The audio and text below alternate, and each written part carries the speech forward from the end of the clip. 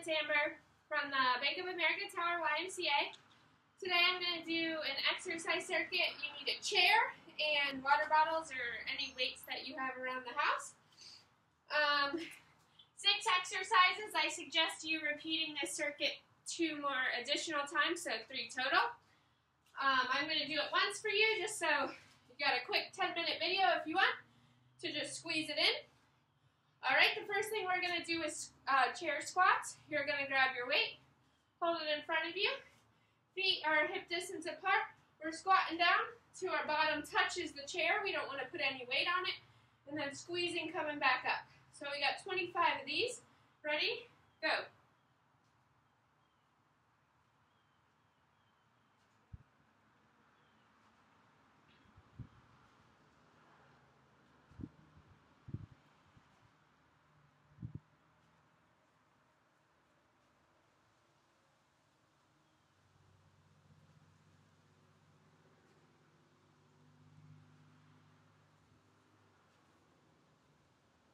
We got 10 more.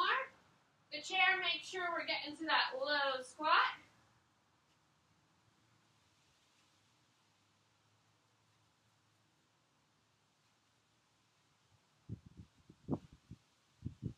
And last one. Alright, next we're doing tricep dips, hitting those arms. So, for tricep dips, we're going to have your fingers facing forward, elbows facing towards the wall and back of you. We're going to lift yourself up off the chair. You can have your feet just planted on the ground, your knees bent, or you can have them straight out, whatever you prefer. And you're going to dip down, making sure that back slides against the end of the chair. That's going to make sure we're really targeting those triceps during this exercise. We have our back going straight up and down against the chair, okay? So we got 25 of these as well. Ready? Come on off the chair and go.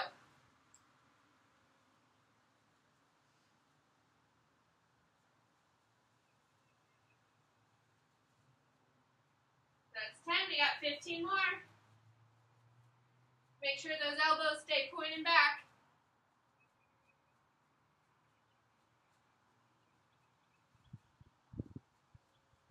More. And last one. Great job. Next we're going to do what is called a split squat. So I'm going to grab my water bottles for this.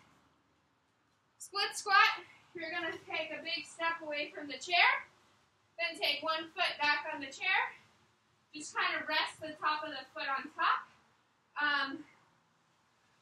When you come down to squat, you want to make sure that knee stays behind that front toe and that your weight is centered over your hips. You don't want to be leaning too far forward or backward. Just center that weight right over the hips. And then we're just squatting straight down and coming back up, okay? We got 15 per leg on this exercise. Ready? Let's go.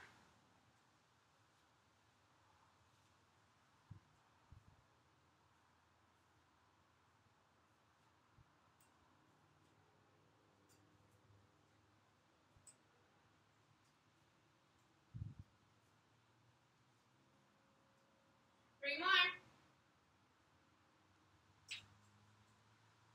Alright, switching legs. Just replace that foot in the front, have the other foot go back, and go.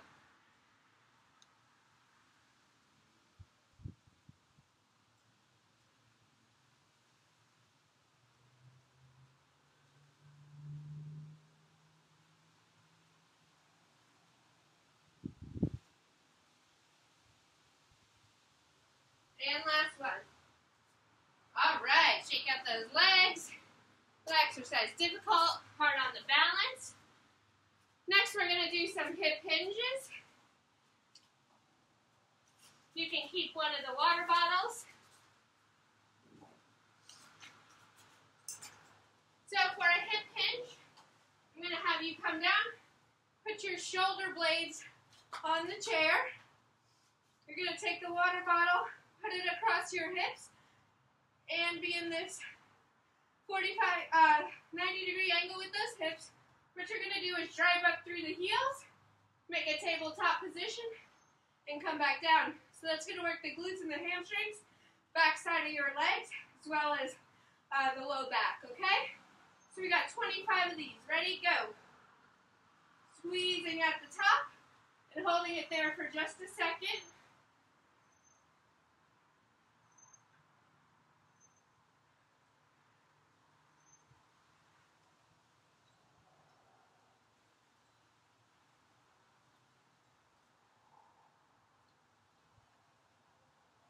Make sure you're keeping those knees together.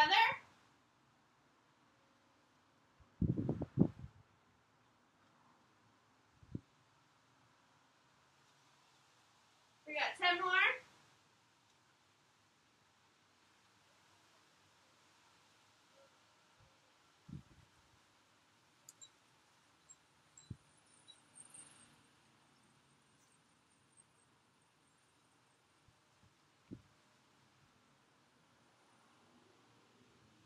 And last one. All right. Next, we're doing a push-up on the chair. It's an incline push-up.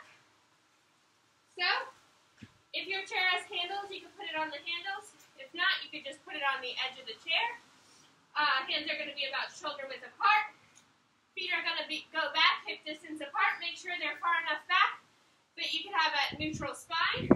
No dipping of the hips or tenting. Just nice neutral spine. We got 15 push-ups. Ready? Go.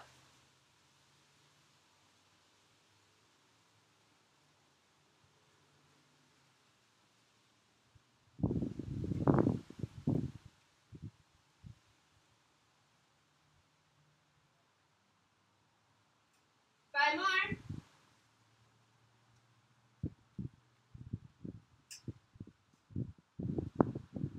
And last one. All right, last exercise. Mountain climbers on the chair. Hands are going to be in the same position. Back's going to be flat, just like we were, same push-up position we were just in. What you're going to do is work on driving those knees up towards the chair as close as you can get, as quickly as you can. So we got 25 of these, 25 per leg, so 50 total. So come out to that high push-up position and go. Drive those knees up.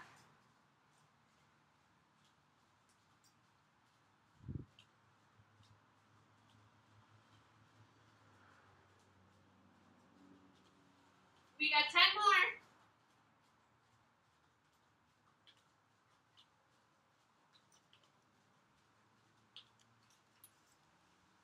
All right, great job today, guys. Again, you can repeat that circuit again or 3 times is what I suggest. Thank you guys for working out with me and have a good one.